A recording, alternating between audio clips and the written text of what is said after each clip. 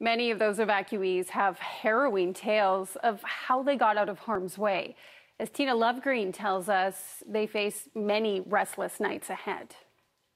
It's been an uneasy journey for the thousands fleeing the flames, especially for 62-year-old Gary Bennett. I can't stand for very long with. He says he had to hitchhike from Williams Lake. What do you do, right? You don't have a vehicle or anything like that, right? You're going to have to get out somehow. So I walk. Bennett lives a life of solitude, and one of the drawbacks is that he doesn't have a car or anyone to give him a ride. Everybody was screaming by me, and no one would pick me up. And then finally I got a ride with this trucker guy stops, and he says, "This shouldn't be a place for you to be." He got to Kamloops yesterday.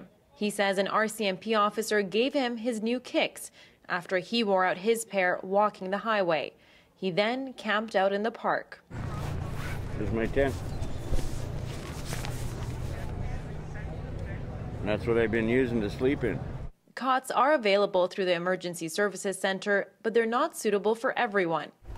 Obviously, there isn't a whole lot of room in here. This young couple might have to once again sleep in their car.